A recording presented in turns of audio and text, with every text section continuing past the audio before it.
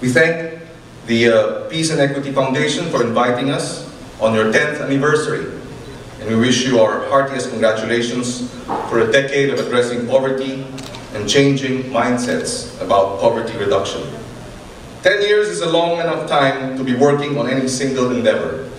But as we have seen in the context of poverty in our nation, 10 years is not nearly enough. I speak to you today as chairman of the Senate Committee on Agriculture and Food, where we have seen some of the lowest depths of poverty, especially rural poverty, in our country. When we speak of poverty, we are actually speaking of poverty. The poorest of the poor would be the fisheries sector, and the poor majority are in the agriculture and rural areas. Many of our farmers and fisher folk remain the poorest of the poor. The average income of a farmer today is pegged at 23,000 pesos a year, or less than 2,000 pesos a month. No one in his right mind would say that this is decent. And this is something we have to address. It is also no wonder why the average age of our farmers today is 57 years old. I was in Siniloan, Laguna a month ago, and when the farmer leaders came up to me and met with me on stage, 5 of them, one was 60, the other was 61 years old, the other was 71, the other was 74, and the eldest was 78. No one or I wouldn't say no one, but the new generation of Filipinos don't want to go into farming, precisely because to go into farming is to have a vow of poverty. And this we should change, ika nga. If our young people see no future in agriculture and developing the rural areas, there is no future for our nation. Yet the sector of agriculture and fisheries is where directly and indirectly over 60% of Philippine labor is employed. And nearly half of our GDP comes from agriculture directly, 18%. And if you include agro-industrial and agribusinesses, it can jump to as much as 50%.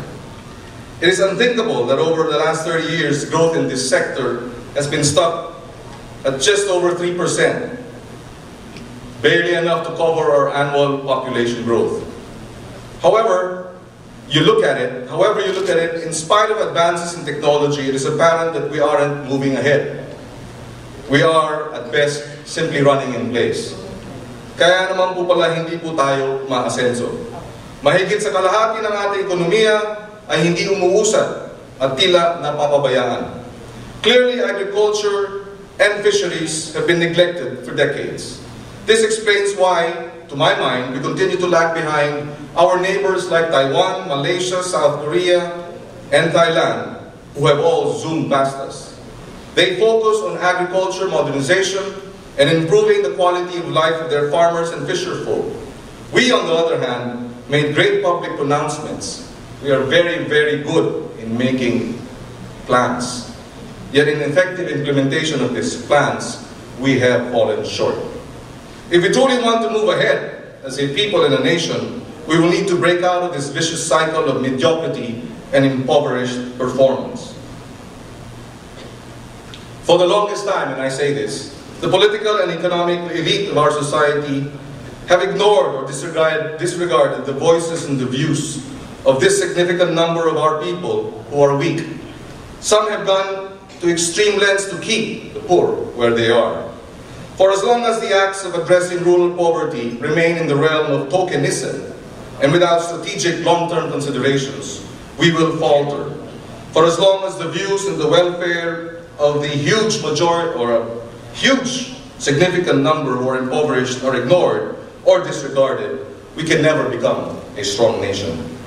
We can dream all we want about industry, about commerce, about financial institutions, or the financial sector, but agriculture and fisheries remains the backbone of the Philippine economy.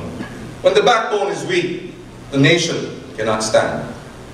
This is why we have been working hard to consolidate the players and stakeholders around agriculture and fisheries and move the sector forward.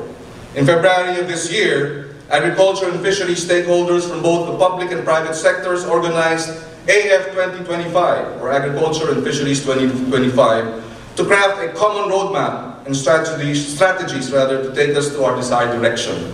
60% of that summit came from the private sector, 30% from government, and 10% from the academia. Ultimately, it is the private sector that with its muscle, with its capital, that will ensure sustainability of our efforts. We are also now working on an initiative called Sagip Saka.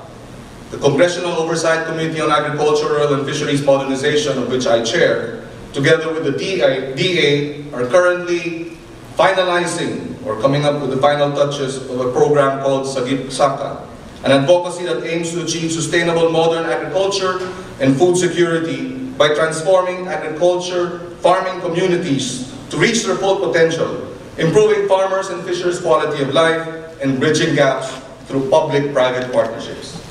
The 6 cornerstones of this advocacy are providing access to investment and credit, opening access to market, rolling out infrastructure, strengthening research and development, organizing farming communities and cooperatives, and ensuring the quality and consistency of supply. At present, we are committing 100 million pesos to pilot 25 agriculture communities throughout the country. And we wish to replicate this nationwide. And to sustain the funding source, we are currently working on a funding mechanism that will draw from the Agriculture and Competitive Enhancement Fund, or ASEF, as well as the PPP in agriculture, or the Private-Public Partnership Fund in agriculture. At the heart of Sagip Saka is the drive to bring farmers and fisher folk out of poverty and to give them the respect that their profession so deserve, with the belief that empowering our agriculture sector with financial stability and disposable income will make a huge impact on our economy. When this 60 or almost 70% of our labor force afford to live better lives, they will spend more for food, for housing, for transportation, for education, for basic necessities, and even some luxuries. Imagine the impact on consumption and spending. Imagine how much more money will flow around and pave the way for the creation of more jobs. The possibilities are tremendous. Sa Thailand po, ang #1 vehicle of choice ay ang 4x4 na vehicle. They have the largest number of 4x4 vehicles proportionate to their population in the whole world. And the farmers are buying these 4x4s. Bakit sa atin? Eh sabi nga po nila, hindi makabili ng kalabaw ang ating mga magsasaka. Isipin po natin kung tumaas ang kinikita na nga ng ating magsasaka at ating mga isda ay yung mga processing zone at itong mga technoparks dito po sa may Laguna, dito po sa may Cavite, eh baka ho, hindi na po nila alam kung paano po nila pupunuin ang demand. We need to wake up to the reality that we are still, by and large, an agriculture economy. And unless we address the obstacles that hinder the boom in agriculture and fisheries, we will be deluding ourselves into thinking that we can reach developed nation status in a decade and a half. But where do we begin? Sagip Saka hopes to build model farming communities. We were in Thailand a month ago, a 15-hectare farming community enterprise netted 10 million baht in 2010. 32 farming families, 4 products: basil, sweet basil, morning glory or kangkong, and asparagus. The export company that deals with this farming community, it is a community enterprise of farmers, donated a air-conditioned packing facility at the source, at the farm itself. They trained the farmers and the fisher folk. The farm manager had to go through 2 days of workshop and actual testing to ensure that the standards remain very high. The Department of Agriculture in Thailand has the